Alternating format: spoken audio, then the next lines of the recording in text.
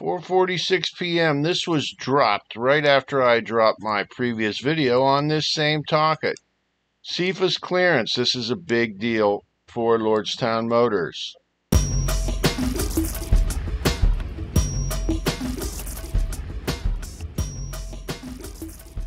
Okay, they're under their asset purchase agreement with Foxconn. Blah blah blah. The United States cleared the deal, so that means there is no legal impediment to Foxconn purchasing this plant. Honhai, again, we had the previous blurb about Honhai making a big investment as well. Anyway, the point is, Lordstown said it expects more updates regarding the agreement as part of its earnings result on May 9th. So, as I said, Hightower on the 24th of this month, the last statement from him was, there is no agreement, there is no prospect of an agreement, there are no details on any agreement, there is no agreement. According to the asset purchase, the AIP, the agreement to have the agreement, there were two basic tenets that had to be met according to the outline of that agreement. One tenet was CFA's approval, which we have.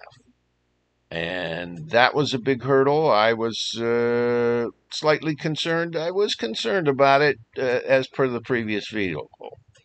I'm sorry. Now, as far as the next hurdle, according to the AIP, and the details of this are going to be hammered into the asset purchase agreement, which is the APA, which more updates May 9th. Okay? So, there was basically a right hand and a left hand to this AIP agreement in principle. CFA's was a key role.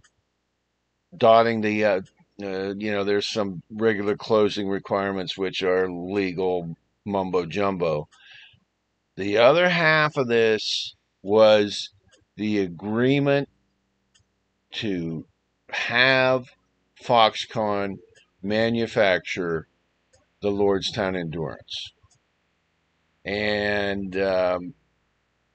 now there are no details on this. As I said, the high-top van is ready to go. The line can make both vehicles at the same time. They have the frame production there to make the vehicles, so on and so forth. This is obviously what they are working on right now.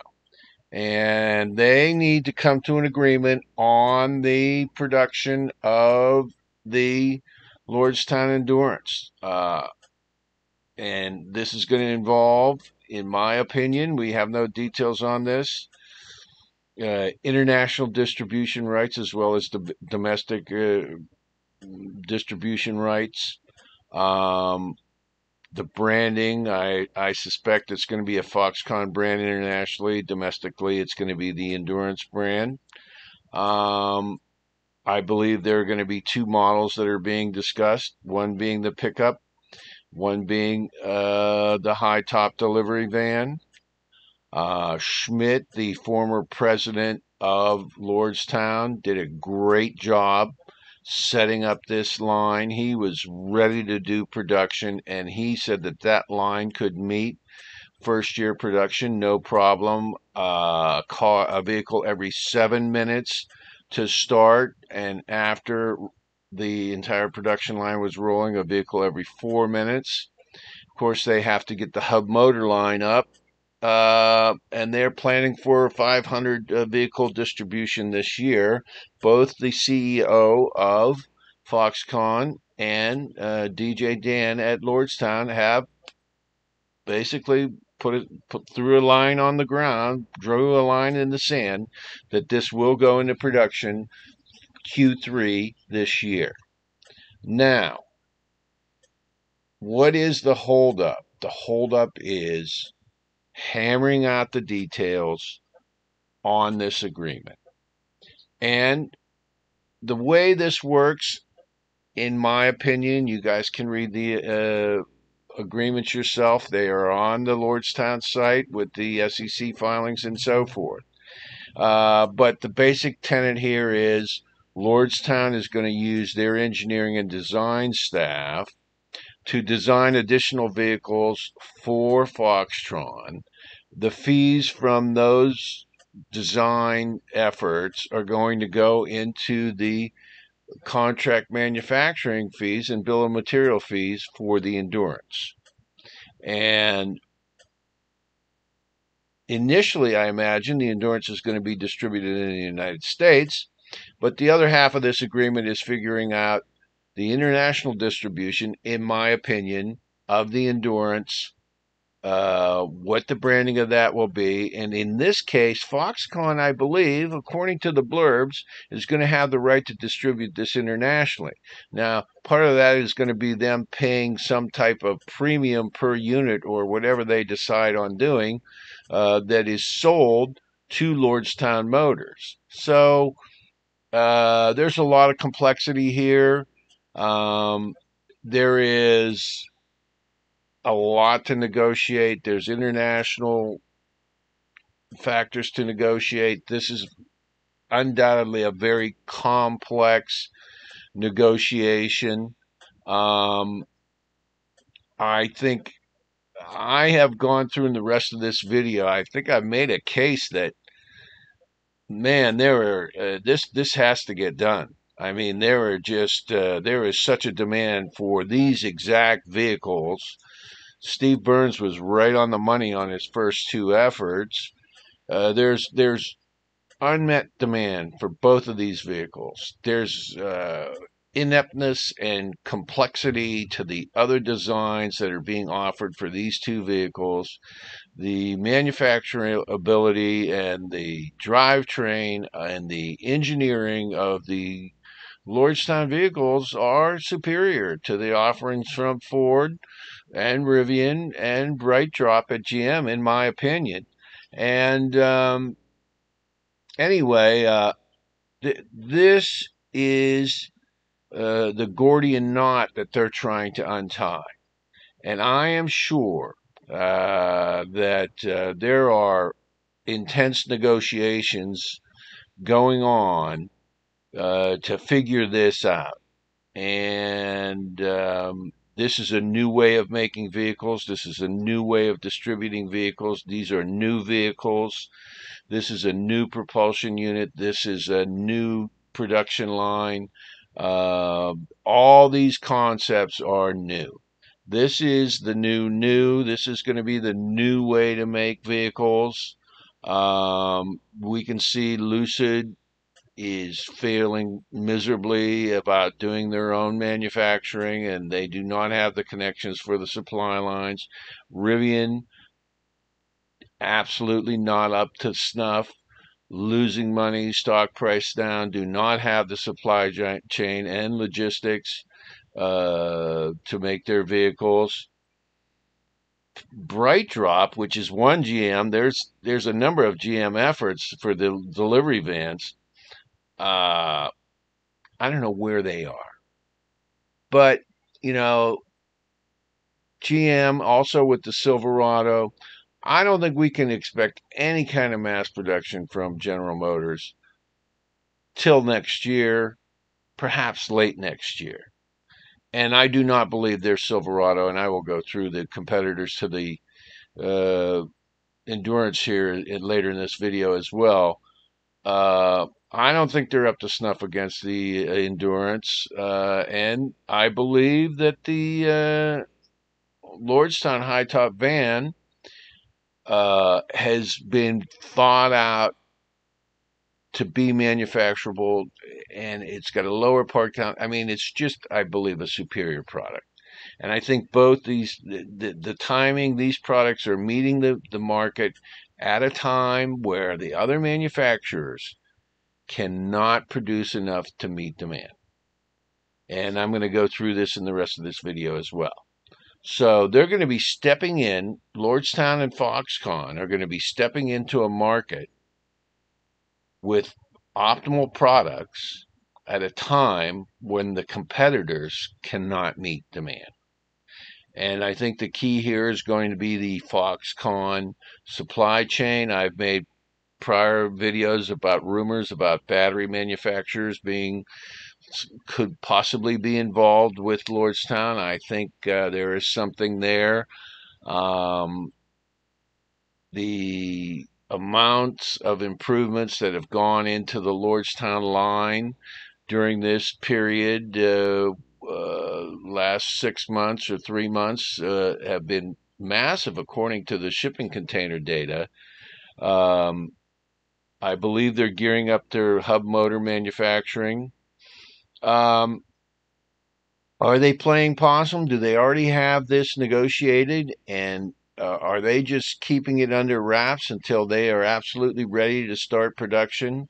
Is it that they do not want to make an announcement until they can absolutely roll vehicles off the line? Is this something that they want to do to kowtow to the SEC and the DOJ?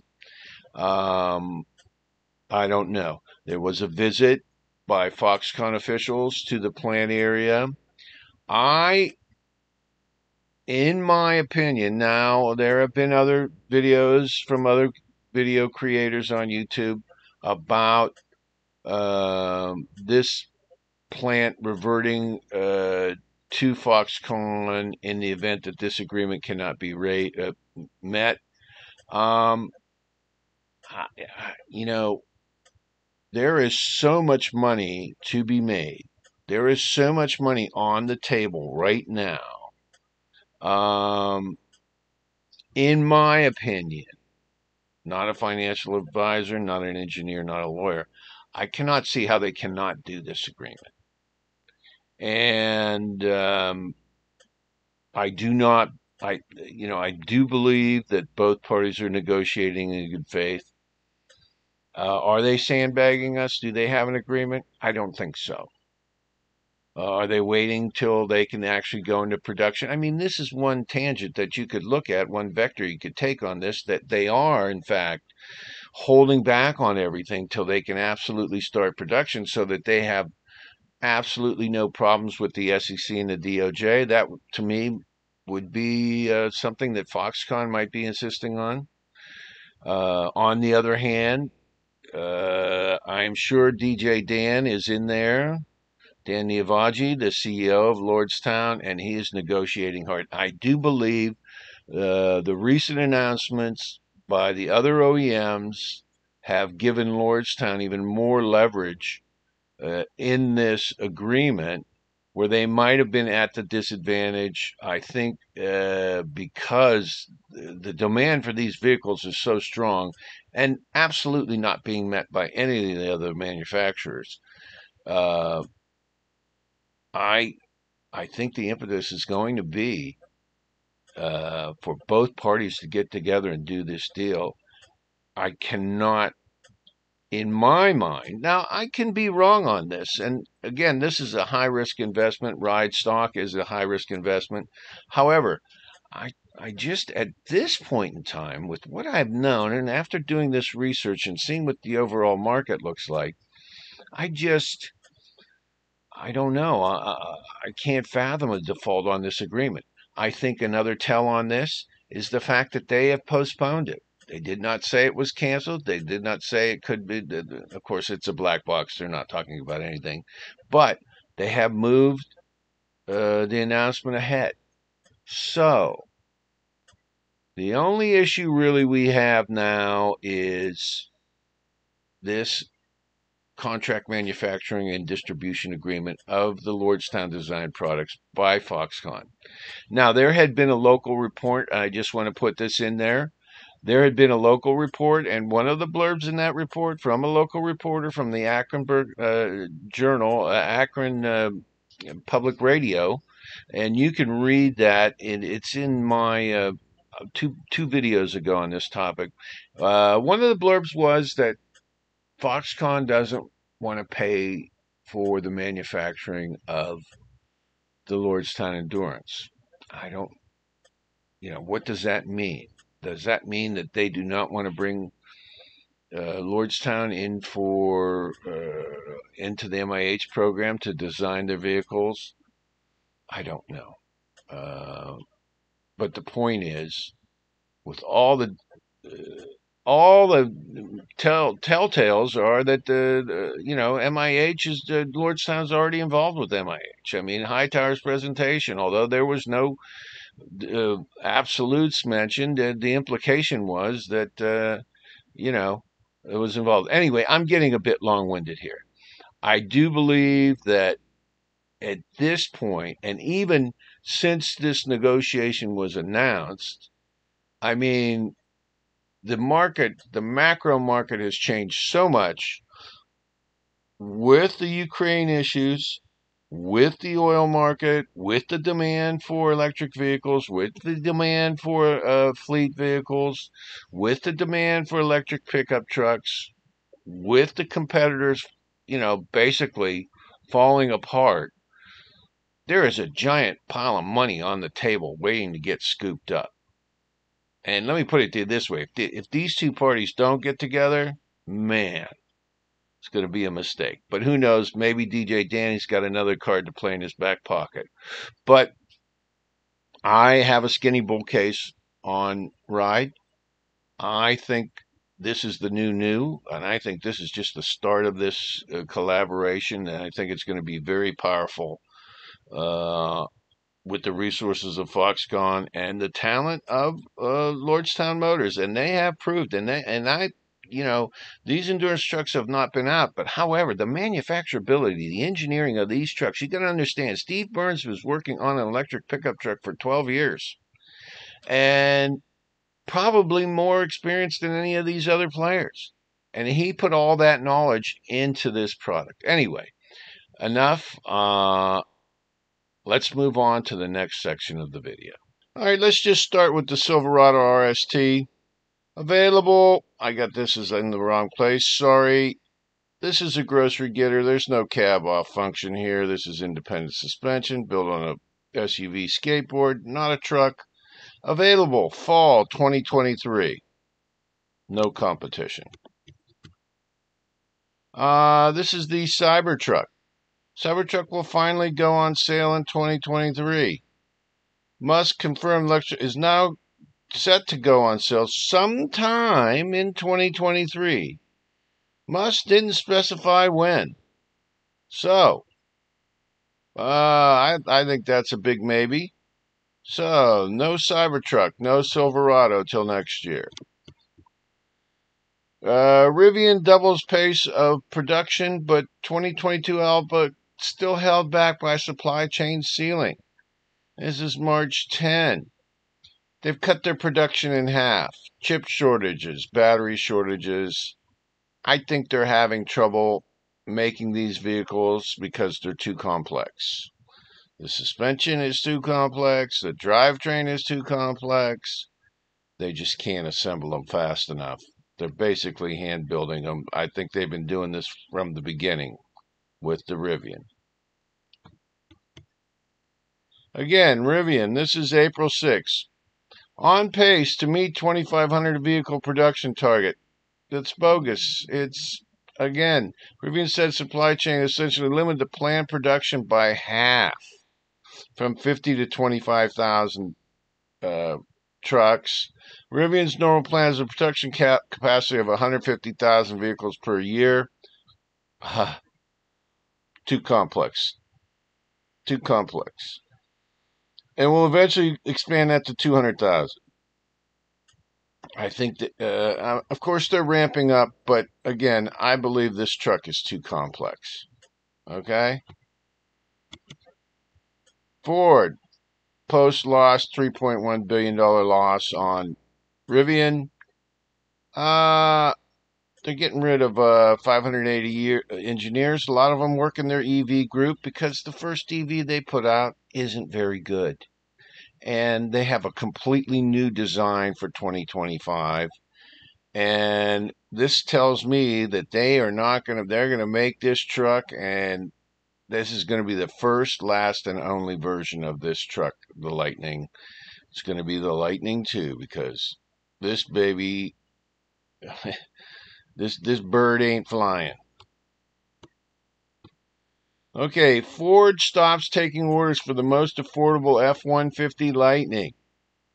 Okay, the F-150 Lightning Pro and XLT. Now, the Lightning Pro is their fleet truck, and the XLT is the consumer version of this fleet truck. These are direct competitors with the Endurance, and I believe this is the Endurance, and this is the Endurance consumer model, the XLT. Stop taking orders. Such high demand. Sold out. Okay? Cannot meet demand. Okay? The buyers who want to do it must upgrade to the more expensive model. Okay? So there are no more Ford fleet trucks being ordered, being sold this year, and the XLT, which is the consumer version. So again, they can't meet demand, and they've stopped taking orders. Ford shut down the F-150 Lightning reservation system. So before, you could actually order a less expensive model. You can't order anything now. Okay? Ford, reservation closure and order wave. Is Ford still taking F-150 Lightning? And this is all versions, reservations. No, they are not. They cannot meet demand. Again, this is a cobbled together truck. It is complex and hard to manufacture. And in any case, they can't meet demand. And we're back to the Silverado. And I'll tell you, here's a Silverado. Again, no bed off feature. This is on a car skateboard. This is not a truck. There is no straight axle here. The point I'm trying to make with all of this is the Lordstown Endurance is the only game in town. Not only is it the only one that can ramp up production and meet production, our ex-president of Lordstown, Schmidt, fantastic job gearing up that plant for production. They have been retooling. Obviously, we don't know what they're doing, but they've made it even better. The Endurance, will they be able to produce? Yes, I believe they will be able to produce the Endurance. Are they going to suffer the same battery and chip shortage of these other manufacturers? It's Foxconn. I don't think so. Right now, the Lordstown Endurance, anybody that wants a real fleet pickup truck, they only have one choice: Endurance. Consumers that want a $55K affordable real pickup truck that can do work, not a grocery getter, they only have one choice: the Endurance. I think this gives Lordstown Motors great leverage in their negotiations with Foxconn, and you can see how this Foxconn joint venture is going to work out fantastically. They're going to be able, in my opinion, they're going to be able to ramp up. Well, they've said 500 vehicles. We got to understand they are ramping up. However, they are in the best position, I believe, of any of these manufacturers to take market share, which is exactly the plan of Foxconn. There's other vehicles involved as well that Lordstown has on the list, which is, what do they have? They have the delivery van, okay? We're going to try to go through that in the next section. Okay, now we're going to talk about the main competition, one of the main competitors to the endurance high top van, the Lordstown high top van. This is the Rivian van, which I saw pictures of. It was wavy gravy over here. I mean, the production model I saw looked horrible. Anyway, everything we know about the Rivian Amazon EDV electric van, and again, this looked horrible. Um, don't really like the van look. Anyway, doesn't matter. This is April 1, 2022. Going down here, custom design, blah, blah, blah, blah, blah. This is very interesting. Copying the Endurance.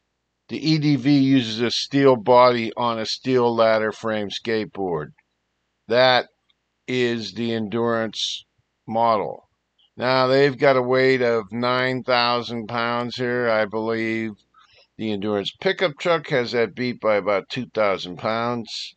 We will see with the big van body. Now, many people were talking about the range reduction of the Endurance from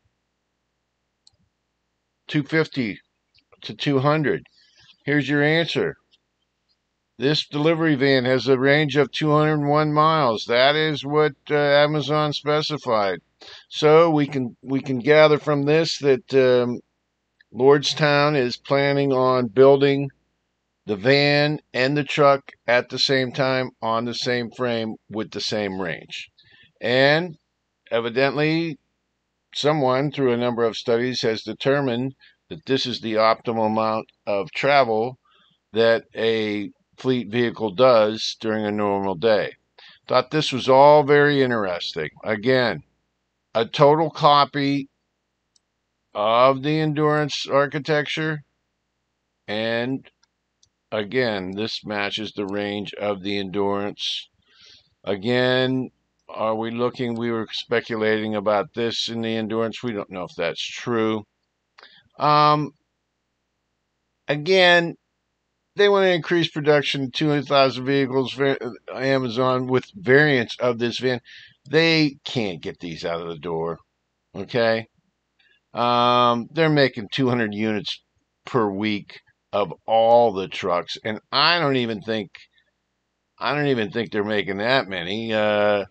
That Rivian Dads or whatever that channel is, these guys are waiting months to get their trucks. There's always been a lot of flim flam with the delivery numbers from Rivian, and I might add, Ford CEO.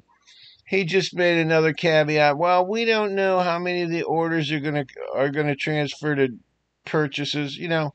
This is what they crucified Steve Burns for in their short and distort campaign against Lordstown. Anyway, I just thought these were very interesting. As you can see, the Lordstown Motors van is going to be a direct competitor, and the dies are already made for the body panels on the Lordstown Motors high top van. It's going to have the same range. I would believe it's going to have the same. I think it's going to beat it on weight.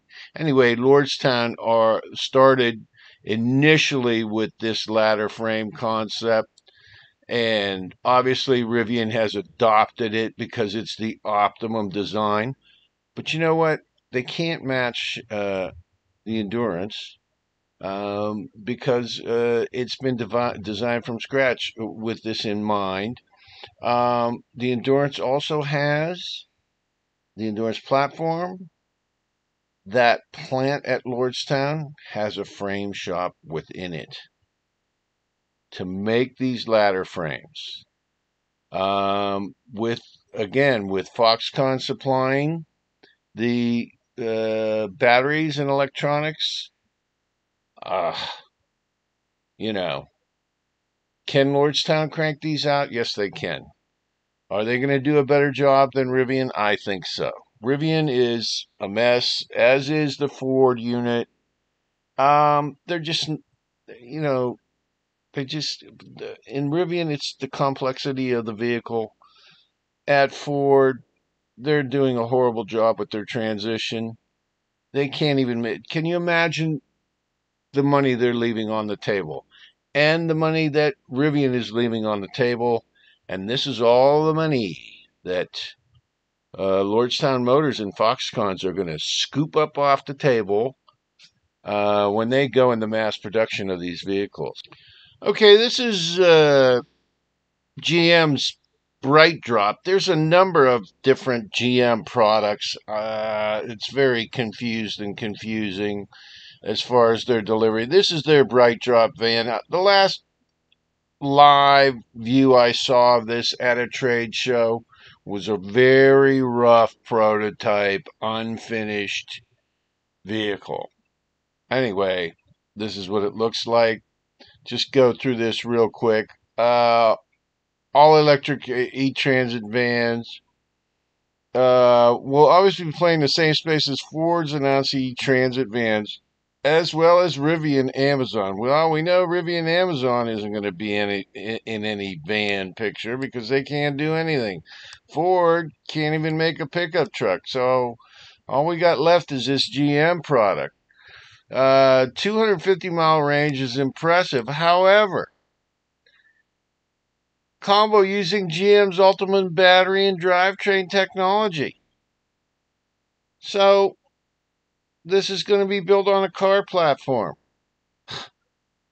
In my opinion, I think it's curious. They also have a pallet mover that goes with this van that they're designing as an accessory. It's got a hub motor, interesting enough. Light commercial vehicle, which is what the endurance high top van is going to be. Now, available at gross weight less than 10,000 pounds. They don't have any figure on the gross weight. And maybe you can help me. I can find no capacity, cargo capacity for this vehicle. So, let's move on here. December 21, delivered the first 5 of 500 electric vehicles to FedEx. I can't find a lot of delivery information on this van. I don't think it's in very big production. In any case, it's on a car platform or would a car-like platform, and we don't have any cargo capacity listed on it. 250-mile range, which seems to be more than is needed according to the other manufacturers. This is a video from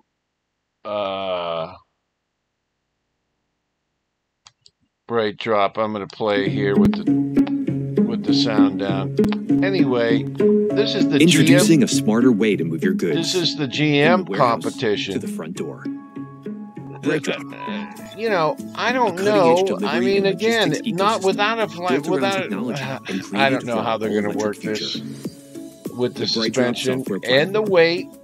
And the gross weight of the vehicle, you know, there are vehicle classes, they have a limited amount of weight they can put on the road during the class, according to the class of the vehicle and so forth. But the point is, I can find no cargo capacity for this. Oh, wait a minute. Did you see that? Ultium battery platform. I saw leaf springs. Purpose-built from the ground up and designed for driver safety and efficiency.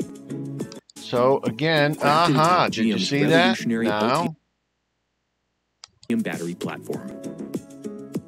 Purpose-built from the ground up. All right, let's watch this real close. And efficiency.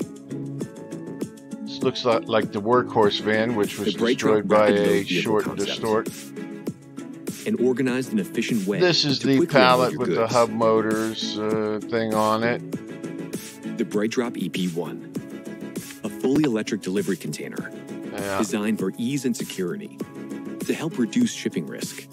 increased shipping efficiency, and increased shipping confidence. This is certainly a nice feature, which, there it is. You can see there real briefly. Where was that? I think it's right here. Anyway, I see some leaf springs there. Bright Drop EVs. Who knows? Is this a prototype vehicle? Totally See the leaf springs? See it right there? See the leaf springs? Crafted atop GM's Does that have revolutionary a straight rear axle? Is this front wheel drive? I do not know what this architecture is. And designed for driver But safety they've and gone to efficiency. the straight rear axle too for a commercial vehicle. We're going to have to see how this The Bright works Drop out. rapid load vehicle Anyway, concept. I can't find any An sales and organized production and efficient numbers on way it. This to is a quickly nice unload your feature as goods. well.